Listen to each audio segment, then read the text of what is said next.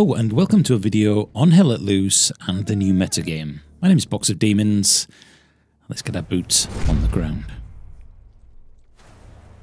The recent new update for Hell Let Loose has introduced the new metagame for Hell Let Loose, and a lot of players don't seem quite aware on what's changed and why these changes have actually been made by the developers in order to increase the effectiveness of you on the battlefield and your overall enjoyment. So this video I'm going to explain to you what the new metagame is, how to look at the map and how to realise where to go, what to do and why things have changed. In previous alphas there was more locations for you to attack and fight over, and while this sounds like the new method of just having one would be a negative, there are reasons based around that. The player density was just too low for the majority of the matches, and that led to a boring experience, and it really felt like you were experiencing the full intensity of battle.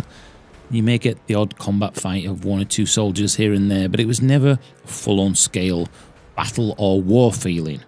So the solution to putting this down to just one marker was that the vast majority of players will now focus on that one sector, creating higher density gameplay. While one sector sounds like it would create an unacceptable bottleneck, what tends to happen is that over the 400 meter wide sector, this gives you the ability to bring in the infantry, the armour and the recon units and flank the opposition in these sectors and cut off enemy supply lines. So it really is based on a way of improving the game overall. Players who defended empty sectors seldom saw any action or combat, therefore being punished for doing basically the right thing and defending. And in addition, games were often won in a similar way to Alpha, with small groups of players walking around the sides and cutting off from the main battle. Players can now choose to proactively flank and penetrate the enemy lines in new dynamic ways, instead of being forced to defend an empty location. Similarly, your team will no longer lose enormous groups of sectors due to small groups of players walking past.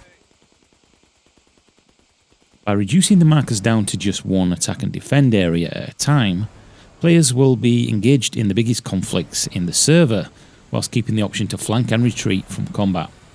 Defending an enemy in a sector is much more rewarding now, as it means the entire team has now been forced back. Watch out, there's some cover.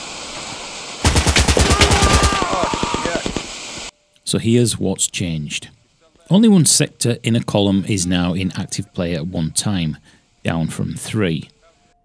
As you can see, the Germans are pushing from this side into the middle, and the Americans are moving out from this side.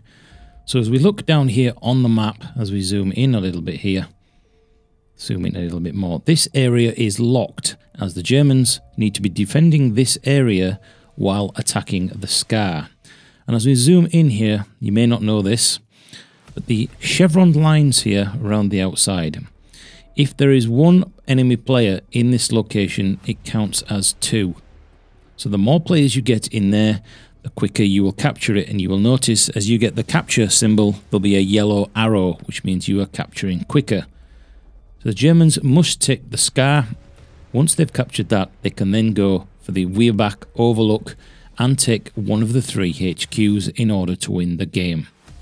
So this is how the new format of the game works in the new meta. This is where the battles will commence, and this game, the Scar and Jacob's Barn. So this is where all the combat and the action will be, and as you can see there is plenty of space around the outside for flanking and manoeuvring. Think of the new meta as same as Company of Heroes, with certain locations giving you bonuses for fuel and ammunition. I don't think the full meta is actually in yet, as a lot of this will be subjective to the vehicles and the weapons, the heavy weapons that we get in the game that will be coming further down the line. So if you've played Company of Heroes, think of the meta as very, very similar. Every time the map is played, the sectors that are in play are randomised, creating different scenarios in different matches. When a sector is captured, the next available sector to attack and defend will be selected depending on if it is adjacent or diagonal to the current one. This eliminates the need to walk to the opposite end of the map and run around for a long time, because obviously we don't have vehicles at this stage. A victory will occur when you capture the enemy's HQ sector. A loss occurs when you lose yours. When a HQ sector is in play, the defending team cannot spawn in that sector. Instead, they must spawn in the adjacent HQ sectors or make use of an OP or a garrison. The team that captures an active sector will gain ownership of that entire column, all 3 sectors, as you can see here. I'm highlighting it on the screen. The map coloration has been updated to clearly show the progression of the battle along the entire length of the map. From speaking to a lot of players on the battlefield, it seems this seems to be quite a controversial update. A lot of players are saying now it's more focused, we get into combat more and it feels like we're actually in a war with artillery, tanks and sniper rifles firing all over the place, where other players seem to feel it's kind of lost a little bit of its vibe. Now it's just become a flag capture game in a World War II setting.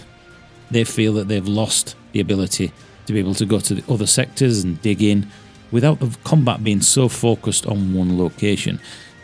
Personally, I need to play a little bit more before I'm convinced on either way, because I have had some really good visceral combat experiences after the new update, whereas in the previous game, yes, there was more opportunities to move and go to different locations on the map, but the combat was very, very random.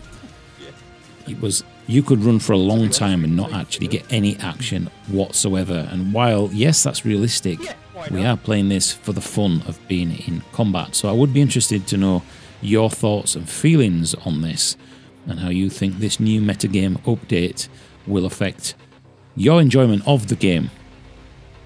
The developers claim by randomising the actual capture points, you will have a different game every time you play. I'm not too sure on that, because obviously the maps won't change and there will be choke points certain places on these maps. I haven't actually found or discovered any of those as yet. There hasn't been anywhere I think, do you know what, this is where everybody runs, this is where everybody goes. So hopefully that will stay that way, because these maps are absolutely beautiful. Anyway, I've been Box Demons, and that's been a little look at the new meta.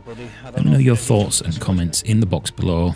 I will be doing some more Hell Let Loose videos coming real soon, including a little overview of the Commander.